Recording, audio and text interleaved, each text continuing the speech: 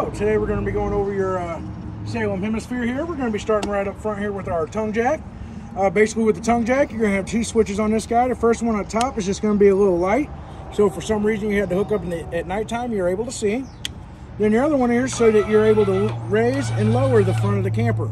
Basically this is so whenever you're getting on and off the tow vehicle, but this is also how we level the camper from front to back. I do always like to recommend while you're still hooked to the tow vehicle, make sure you're level from side to side first. Take a little carpenter's level, set it right inside the doorway, side, lengthwise. Make sure, you don't have to set some blocks down and then roll onto them. Let that vehicle do the work for you. And then once you've unhooked from the tow vehicle, level front to back with this guy, and then you're going to lower your stabilizer jacks. Those guys are actually motorized. The switches are going to be located on the door side of the coach, and I will show you guys those. Here, we'll go ahead and show you the front one right here real quick. Basically, you're going to have this one here that's going to control the front jacks, and then you have one in the back that will control the rear. Basically, you got your extend, and it usually will only bring down one at a time. Once the other one usually senses pressure, then the other one will start going.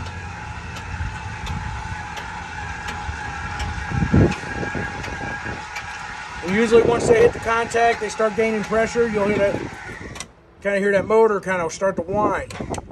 It's telling you that it doesn't have much more oomph in it. So usually it's just meant for stabilizing the camper. And then you got your retract.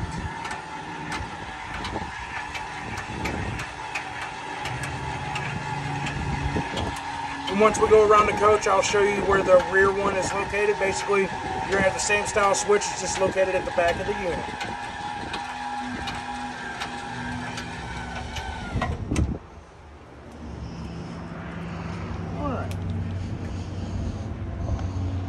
Next, we're going to have our propane tanks. You have two 20-pound cylinders. These guys have both been filled, minus what was used to test the propane system with. This guy here is your regulator. Pretty much it tells you, it tells you which tank you're using with this little notch right here. But as you see, it's showing red that it doesn't have any propane flow. If we turn this guy on, as you see, it just flipped to green, telling us that we have a propane flow. This is designed to where you can have both tanks on. Once the one tank that it is pointing at is emptied, it will start pulling from the other tank. You ain't gonna know that though, unless you come out here and look at this guy and you're gonna see that it's reading red, showing that, hey, that tank's empty. We usually just like to recommend one tank at a time. Back behind is where our battery is located. It's a 24 series battery. Deep cycle marine RV style. And this guy here is just our cover for our propane tank. You do have two LED lights here located on the outside. That switch is actually located in our in our front storage compartment on our door side of the unit. We'll show you that when we come back around, but we're going to go this way right now. So right over here on this sidewall, we're going to have a couple things here. One is going to be your solar controller panel. Basically, this just helps monitor the battery. And once the battery gets below a certain level, it'll allow the surge coming from the panels on the roof to come through and charge the battery for us. Basically, there isn't really a whole lot you have to do with this guy, except if you get a different style battery, you'd go in here and change the battery setting for how it will charge that battery. And then up above here is where our battery disconnect is located. Basically, what this does is it disconnects the camper from the battery, so if anything was left on, it would not drain the battery on you. Yes, you got the solar panels to help charge that battery for you, but if the fridge is a 12-volt style fridge, it will drain. The solar panel cannot keep up with that fridge, basically. But that key must always be in the on position whenever you're plugged into Sure Power or you're hooked to a tow vehicle pulling the unit. All right, as we go further down here, we're going to have our water heater. All right, so with the water heater, you're going to have this guy right here. This is your anno rod. This guy starts out the size of a dime and will work itself down to the size of a coat hanger. Basically, as you see, what it's doing right now is it's actually attracting the impurities that's in the water, or the calcium, and it starts eroding this rod away and not the tank, because it is a steel tank. Basically, this guy will go right down here and then it gets threaded in here. It is a 1 1/16 socket. That guy will go in there. This guy is a gas and electric model. For the electric side, that is located down here. There's one important thing that you must note though, is that you have to have water inside the water heater before you turn that electric switch on. Okay, that is very important. And even with the gas side as well, you just got to make sure there's water in it. At this time, this unit should be winterized, so there's actually 2 bypass valves on the back side of this water heater that are turned right now, not allowing water into the water heater. When we step inside, I will show you where that is located. It's going to be located in the bedroom, and I will show you guys where that is at once we step inside.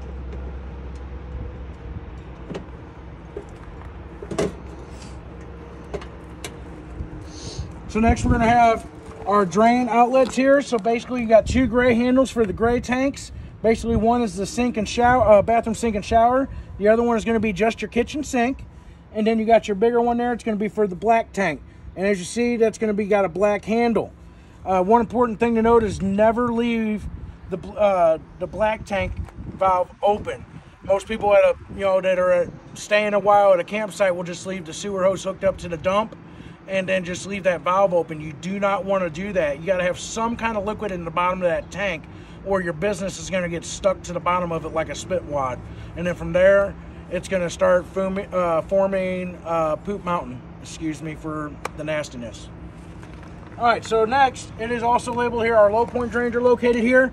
Basically, these guys are going to be, where are they? They're off a little bit. So they're actually tucked right back in here. There's going to be a red and a blue line. Tucked right up in here where my hand's located. It's a little tough to get to or see, but these guys here are the lowest points of the water lines in the coach. Basically, whenever you're done camping, I always like to recommend that you would take them off, open up a faucet inside, and as you're pulling home, that air is going to flow through those lines and push any excess water out for you. That way you don't get that rotten egg or that stagnant water kind of smell going on. All right, it happens quite a bit. A lot of times what happens is a lot of people won't actually empty out the water heater. They just leave that water in there and it just sits there and it gets stagnant and bad. Once again, getting all the water out, you would actually remove that anode rod out of that water heater when you're done camping to get all that water out. So this dash here is going to be our furnace, pretty much your intake and your exhaust. You don't want to put anything in front of it. That's what the caution sticker is. We do usually like to recommend mud dauber screens. So it keeps the mud daubers out of there from building nests and the wasps, because they can fly through the ductwork and actually get inside the camper through there, and we don't want that. And then up above here is where our shower port is. Basically your options are hot and cold water. I will show you inside. The shower head's usually about the same as what's going to be out here. It's going to have a little stop sprayer port on it because your water heater is only 6 gallons. Basically you're going to see, come back to that in a second. These guys here, you're going to have 2 holes, one on this side, one on the other side. Basically this is going to be the manual crank option for if something happened to the motors. You do still have a way to bring the slide room in. Basically though, it is a crisscross pattern. So the connection on this guy here is going to bring the other slide room in, and then when you go to the other side, when the room's in, that's when the tool's going to go through and connect to that port and then bring this slide room in, or vice versa. You're on the other side, you're underneath the slide room and you're going to crank it to bring it in. It's going to bring this one in, bring your tool over through here to bring the other side in. This guy here has got our 50 amp power cord, comes with the unit. Basically when you go to put it on, it's at a slight angle. You'll put it in there, you got to kind of wiggle it to get it nice and seated in there, and then it will actually twist. It will twist clockwise to lock into place. And then you got this guy here to help put this on to help keep the water out of it as well. It's a nice little extra guard. So down below that is going to be where our water station is located. Basically up at the very top here, we got our black tank flush. This guy here is a sprayer inside the black tank. It sprays around and gets the nastiness out. So basically when you're done camping, what you're going to do is you're going to get yourself a black hose. Keeps it simple. Black tank, black hose. I'll explain that in here in just a second with the city water as well. But make sure you use a pressure regulator. On the back side, there's a plastic check valve. Too strong a water pressure can damage that check valve.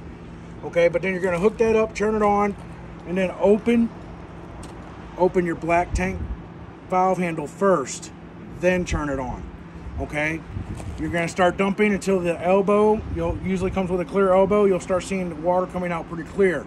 From there, you shut off the water at the spigot, unhook it from there, let that water kind of drain out, and then unhook from here. Next is the city water. So with the city water, once again, you're going to use a pressure regulator at the spigot. From there, your options of an inline water filter if you want one. And then from there, your white or blue water drinking hose. Then you'll hook up to here. You'll be able to use the cold side right away. You do have to wait for the water heater to fill up with water before the hot side is available. Of course, then you still have to heat it up. And then this side here is going to be your fresh water connection. Basically, you're going to hook it up here, turn it on, you'll start filling the fresh tank. Okay, basically you're going to read the monitor inside. When it reads full, make sure you shut the water off. Basically, your drain for him is going to be, he's going to be located over here in between our tires, it looks like. They like to put them in some tricky spots, but right there is going to be, you're going to have two hoses here, and there is actually another white hose on the other side. Okay, so the two hoses on this side, one is going to be so you can drain the fresh water tank when you're done camping. The second hose is going to be basically your breather hose or overflow tube. And then the line on the other side is your breather tube. Basically though, if you're not paying attention to that monitor, once that tank is full, water will start coming out of both of those spouts. Okay, then that tells you, hey, I'm overfilling my tank. You want to get that shut off right away. All right, as we come around the back, we're going to have our spare tire. Up above, it is pre-wired for an observational backup camera. And then they are now installing an on-the-go ladder receiver up there. So it's an aftermarket ladder that it telescopes down so it would fit in the storage compartment. But it's got two hooks that hook right on it. It'll telescope, and then you're able to climb up and inspect your roof. Okay, it is meant for inspections only. Basically, you're trying to make sure that the lap sealant hasn't created air bubbles from being pulled down the road and it's gotten hot and softened up from the sun, or it has started to dry out and starts cracking. When that happens, you're just going to kind of make sure you pull that excess off for the air bubble, and then you're going to fill that with lap sealant. Same thing with the crackness of the sealant. Clean that surface up and put new lap sealant down. It is recommended that you want to overlap only a few times, and it usually is recommended you want to peel all that off and then put fresh down. Once you start adding those multiple layers of lap sealant, it starts to defeat its purpose of it's trying to do its job. Back here's where we're going to have our hookups for our park ground cable or our satellites. One's going to be for the living room, one is for the bedroom. With the park ground cable though, you do have to make sure the TV antenna booster is turned off, and I will show you where that is located once we have stepped inside. Right here is where our controller is to drop the rear jacks, stabilizer jacks. As we come around, once again, you're able to bring the TV outside, hook it up here, and you got a 110 plug, and then your port to plug in for the coax. Here's our hole for our manual crank for the other side. So we can't quite see the tires, but basically your tires, you do have to make sure that the lug nuts are torqued at 50, 100, and 200 miles. And they are torqued to 110 foot-pounds. And then these guys here says they are the Goodyear Endurance. It even tells you in nice bold letters that the tires are to be topped off at 80 PSI at all times. I always like to recommend whenever you're traveling, first time you leave the campground, you're getting ready to head home, you're making all the turns to get out of there, but you go, first place we normally go is the gas station to refuel before we head home. While you're refueling, you can check the lug nuts. You're knocking out two birds with one stone. We are going to come back to our steps here in just a minute. They do provide a little latch here so you can hook your dog up. So if you wanted to have him out hanging outside, he's got a nice cool place he can hide from the sun underneath the unit. Or if you had your awning out, we'll talk a little bit about that in just a moment. And then you do got two speakers for your outside radio, and we will show you that once we step inside as well. And then on this side over here, basically we're going to have our manual cranks. Basically this guy here is going to be for your tongue jack. This one is going to be for our stabilizers. And then our third one here is going to be for your slide run. It is a 3/4. A lot of times, a lot of people would just usually gear up a 3/4 socket and put it on their drill and do it that way, because it's a lot of hand cranking, just to let you know. All right, so we're going to come back and talk about the steps here. One thing you do have to know with these steps is that whenever you go to bring these steps up or down, the door does have to be in the all the way open position. The reason for that is because this guy right here can catch the screen door if you're not careful and cause damage to the screen door. Basically, these guys here will just lock right behind there and they stay secured when the door is closed for travel. These guys here, so you can adjust the feet, so you can adjust them down. And the reason for that is, and I'm going to go ahead and bring these down so we can show you that. The reason for that is because you want to try to have this as flat with the threshold as possible. So this side's actually nice and flat, pretty good right there. But I've been looking over here at this side, it's actually elevated just a hair. So it looks like this leg here could go up just one. And give us a nice little smoother edge on that. This guy is elevated too high off that threshold. Can cause issues to both the screen door and the entry door. Alright, as we step inside, your fire starter is always going to be located right at the entry door, at the lower corner. But we're going to have our control panel right here. So with the control panel, basically up top tells us all our tank statuses. And it even tells you tanks may vary by the model, because this guy only has one toilet, so it only has one black tank and doesn't have two. But basically, you got your fresh tank.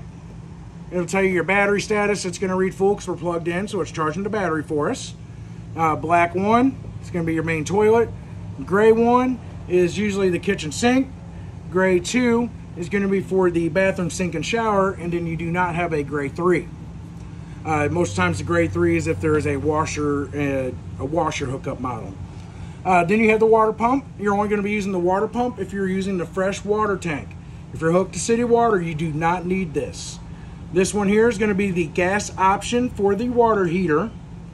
So if you want to run it off the electric, make sure it's outside, but make sure there is water in the tank first. That is very important. Then you got your tank heaters. These guys are little 12-volt heating pads that are on the bottom of the tanks. These guys have built-in thermostats to monitor the tank temperature, and once they get below a certain temp, they will kick on and we'll start heating them back up. Once the temperatures do get below a certain level, they are only 12 volt. They do struggle to keep things from freezing, so just please be mindful of that. Next, we're going to have our lights. Our first one here is going to be our ambiance lights above the slides. Our next one here was going to be for our awning lights. And then our third one is for our ceiling lights inside the coach. We got our awning to bring our awning in or out.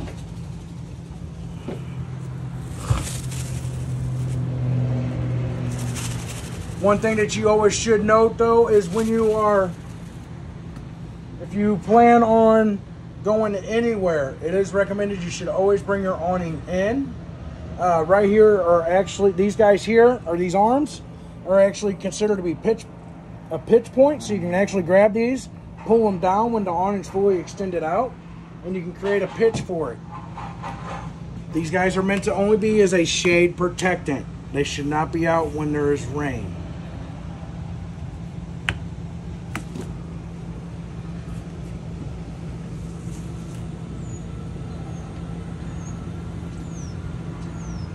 All right, so what is coming in next, we're going to have our slide rooms 1 and 2 here.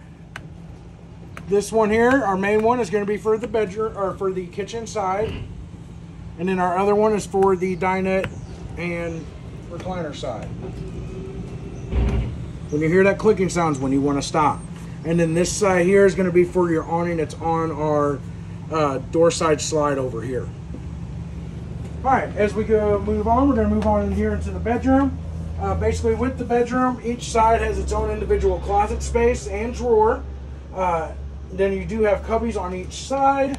I believe the cubbies do have a 110 and USB hookups on each side as well. We do have some storage underneath also. And then we have our little closet area. In this closet area though, there's going to be 2 screws right here that you will remove. you'll take this panel out, and this is actually where the back of that water heater is. So like I said, right now, and this is going to be winterized, so the two knobs on the back are actually churned to where a line will actually wraps around the water heater, or pretty much bypasses the water heater, so no antifreeze would go inside. So what you would do is you're going to hook up to your city water. You're going to turn on all your faucets and start running everything through till you don't see any more pink. All right, from there, make sure you shut the water off, take the pressure off of the lines, and then from there, you're going to turn those two knobs back behind there to allow that water to go into the tanking to be able to come out. But make sure that your anno rod is in and it is snug tight. Right here is where our TV antenna booster is located. So if you guys are using the campground cable that is being provided to you by your camp source, you do want to turn this guy off just by pushing that button. Now these guys are always going to be located in different areas. A different model may have it behind the TV in the living room. Okay, so most of the time these guys are usually going to be either in the bedroom area or behind the TV in the living room area. Those are usually the two main places you'll find the booster. Usually the booster does need to be on, depending on models. Once again, it's usually power, it'll power the signal for the radio, which I believe I've seen an antenna for the radio, so it has its own antenna. But basically your source for the TV. We're going to do a little shuffle here. Do a little side shuffle. So inside here basically is going to be our bathroom area. Basically you got your sink, you got your little medicine cabinet area here. You got storage here for your towels and underneath as well. Then we have the shower. Basically with the shower, it's got, like I was saying, it has this same style sprayer head is going to be on that outside shower.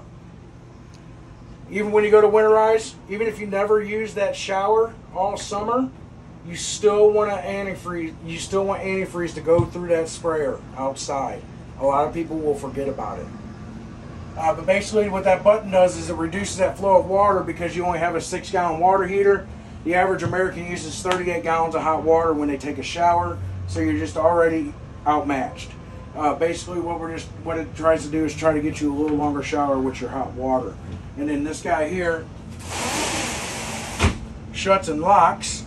Whenever you go to open this guy, you do have, from the inside, you would kind of pull forward a little bit and then pull it towards you to release it.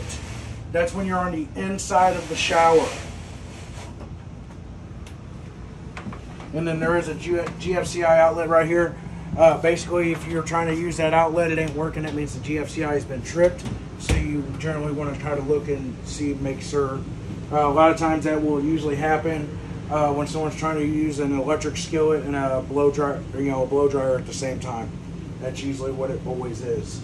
Oh, you know what? Real quick, we're going to step back here. I did forget to show you one thing real quick. Basically, the rear air conditioner or the bedroom air conditioner is manual only. Okay, it'll always show you our knob shows you low fan, low fan. The reason for that is because these style air conditioners are designed to where you can install a heat strip or heat pump to it, and then you're actually able to get some heat from the air conditioner. It pulls cooler air in and warms it up for you. But basically with this, it doesn't have that, so your control knob says low fan, then high fan, and then it'll say low cool and high cool. And then this one here is going to be your temperature adjustment setting. If it's all the way down, it's just going to be on and running. It'll make you feel like you're in an ice box. Alright, so now we'll come back here. Now we're going to talk about our AC in the main living area here above our head. Basically, it's ran off this guy, and so is the furnace. We'll go ahead and hit this. We're going to start in the off position here. So when you first turn it on, it's going to show you fan low and fan high. And that's just going to be your fan. Next is going to be cool high and cool low. And these two settings here, the air conditioner will just continuously run. It does not matter what you have the thermostat set to. And then you have the cool low auto and cool high auto, and then that's where it would shut on and off to your desired set temperature. And then the last option would be heat. As you see, it's set for 96 degrees, so we want to go ahead and crank that guy down. It's going to probably try to turn on, but it ain't going to come on because we have no propane right going to it right now. And then once again, we're back at the off position. This unit is pre-wired for the Wi-Fi extender or booster. You got USB hookups for charging. You got storage down below and up above. Down here is going to be our fuse control panel box. Basically, everything that runs off the Sure Power, you got to make sure you're plugged into a Sure Power line. Is going to be on your breakers. And this is where your GFCI is located right here, is on this one right here. So basically, if I was to push this button, I just kind of performed a test on the GFCI outlets and purposely tripped it. Turn it off, flip it back on to come back. If you come out here, or you come and you see these outlets ain't working, you'll probably see a light that came on this guy. Anything that runs off the battery is going to be on the fuses, and once again, everything is labeled right there for you as well. Well, I'm also down here, right here is going to be where your LP/carbon monoxide detector is located. It is recommended that you test this guy every 9 to 14 days, and all you got to simply do with this model is push this button, and it's going to start performing its test. And then going back to green. That's all you got to do. Okay, it is always recommended that you do test this guy. Okay, if this guy goes off, it means it's sensing something in the coach. You do want to take those emergency precautions. Basically, first person out the door is going to turn off the propane canisters. Second person out is trying to open a couple of doors. Don't be trying to turn on no fans or anything like that. We're not trying to create a spark. But then get out and get at least 50 feet away for about 15 minutes, and then come back in. I always like to say the first place you usually want to try to check is the stove. A lot of times those knobs will get pushed in and twisted, and you didn't even realize it. It happens. Okay? Generally, there's only two places that propane technically come into your coach. One's the stove, the other is the furnace. So if it is not the stove, it starts going off again. Do have the camper brought in and looked at, because you potentially have a leak, and that is very important. Okay. Next, we're going to have our fridge. You got your freezer up top, and it is a 12. This looks like it is the 12-volt style fridge. So basically, you got your settings up here. It does have an off-grid mode, so what that is kind of nice about this feature is it's designed to where if you have it in these two settings, it's not trying to pull as much power from the battery. So that solar power should be able to help keep up with this. But just note though, like when it's summertime, it's near 100 degrees.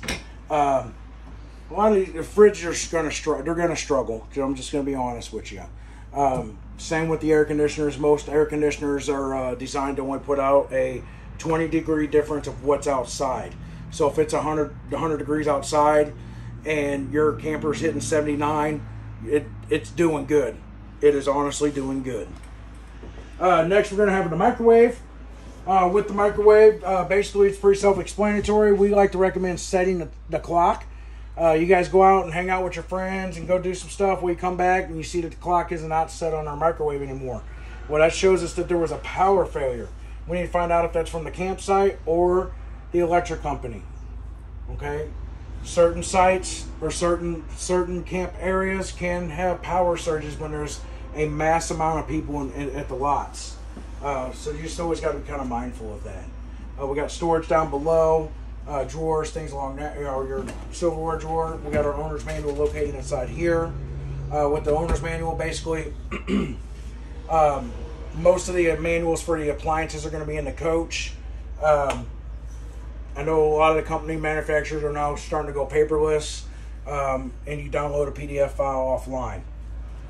Next, we're going to have our hood range here. You got your fan and your light. There is actually a vent on the outside of the unit that would have to be open when you go to use the exhaust fan. This guy does get flipped open when you go to cook. From here, what you're going to do basically is you'll just turn that to the flame icon, and you would turn the light. This here is your spark igniter. This guy here is going to be for the oven. Same concept. You're going to turn it to that flame icon and push and hold it in, and then spark until it lights. A lot of times if you angle this window or this door just right, you can actually see a reflection of the igniter down below, and you'll be able to see when it's lit instead of trying to have your head all the way down here and trying to do this number. It can get pretty contorted if you ain't careful. This drawer down here, so you can store some pots and pans. One thing you do have to know, and it's a very important must, is these guys are not built. They're not built that strong. Basically, you're not trying to put cast iron skillets or anything along those lines in there. You want to use lightweight cooking pans. And usually, like this is a Furrion model, like Dometic brands, they usually recommend your pots and pans are no larger than 10 inches in diameter. And I think Atwood's actually only 8 inches. Okay? Alright, so next we're going to have the basically your TV area. We already showed you the booster. Basically, our TV remote here. Turn this guy on.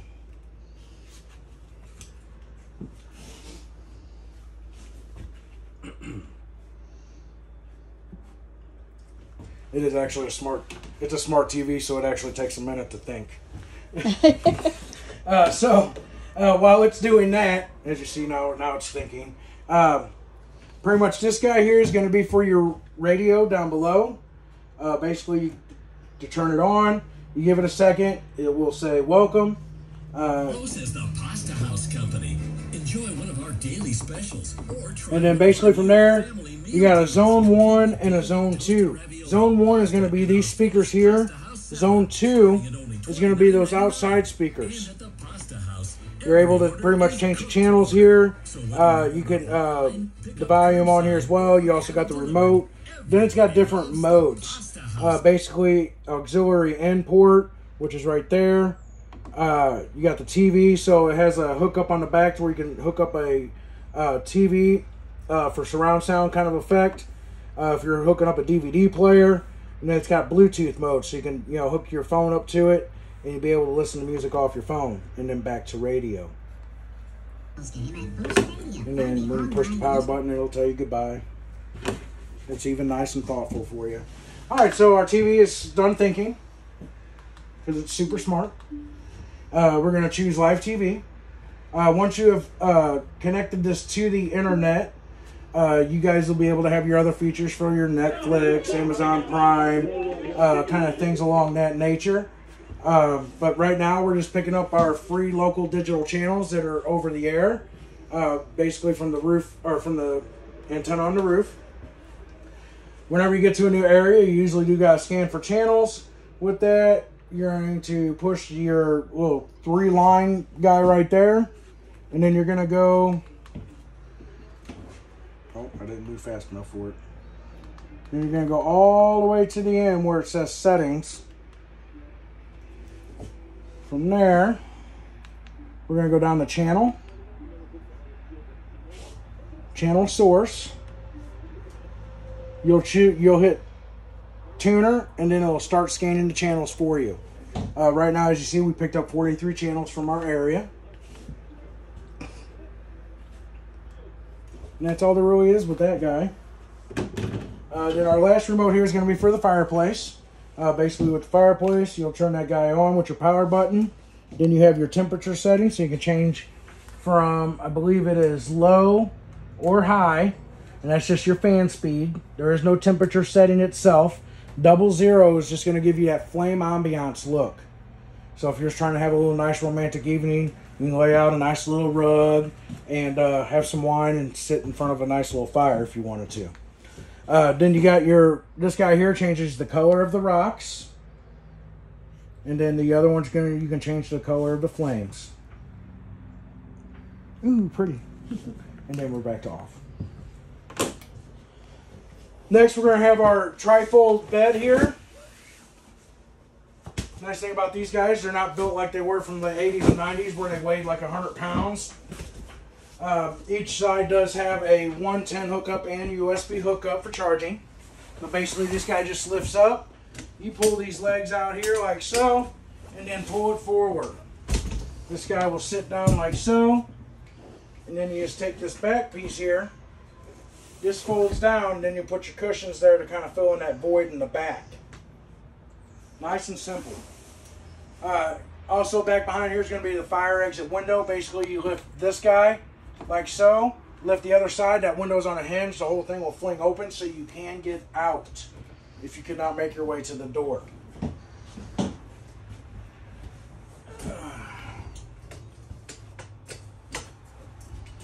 Like I said, these guys are real nice. They're not super heavy. Nice and lightweight. And it goes back together pretty nice and easily. So then next we're going to have the recliners. Basically with the recliners, you got storage compartment inside here. It's like where you like to keep a lot of the remotes, but it's also got a USB hookup so you can hook up and charge your phone. But each side has manual handles. They're usually located right here on the side. They're usually kind of tucked in on the side as well. But you would just pull this guy open or pull it up, and as you see, it's going to recline. And then you're usually able to recline back pretty nice and good. This die also has the light up cup holder. Although I usually don't have the greatest, there we go. I usually don't have the greatest luck of getting them to come on. But basically just lights up this cup holder here for you, and it's got a little ambiance lights underneath as well. So if you guys are watching a movie, you can have the lights off and just give that little ambiance light, like a theater kind of setting style. Let's see if I can get it to turn off now on me. See, I have no luck with these guys. These guys here you do turn on and off by hand. Basically the ones above there as well. Your smoke detector is located up above. We do have a light switch here on our island. That's basically going to be little ambiance lights underneath. And then we're going to have our dinette area here. The chairs do actually lift up on the back side, so you can have a little storage area there. And then they do have straps to be secured during travel. And then the light switch is going to be located right here. Usually most light switches for the dinette is usually located at the base of the light. Usually the lights are usually different from different models. So every now and then you might see them where they actually have it on a switch on the side. But once again, that varies on model. From there, we have made our way back to the entry door. Hopefully this is knowledgeable and informational for you. If you guys do have any questions, please feel free to call us, and we do our best to answer those questions for you over the phone. Thank you and have a wonderful day.